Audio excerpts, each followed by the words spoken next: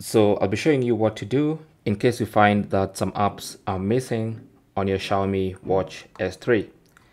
So what you want to do is simply go to the Mi Fitness app, tap on device, and on your device page, if you scroll, you should see the option called sort apps.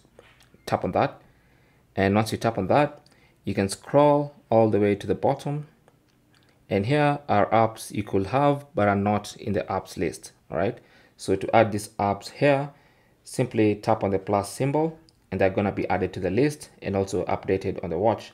So for instance, on the watch currently we don't have the heart rate app, so if you press here, there's no heart rate app, and that's because that app is here and not in this list, right? So these are hidden items. So to add it here, just tap on heart rate, just tap on the plus next to heart rate, and you'll notice the heart rate app should now be added to the bottom of the list because it's right here at the bottom. And also you can move it to the somewhere near the top of the list, so just drag it all the way up, and let's put it as the fourth item, and that's also going to be updated on the watch. So anytime you open the menu, the fourth item is going to be heart rate. So that's basically how to fix that problem with some apps missing on your Xiaomi Watch S3.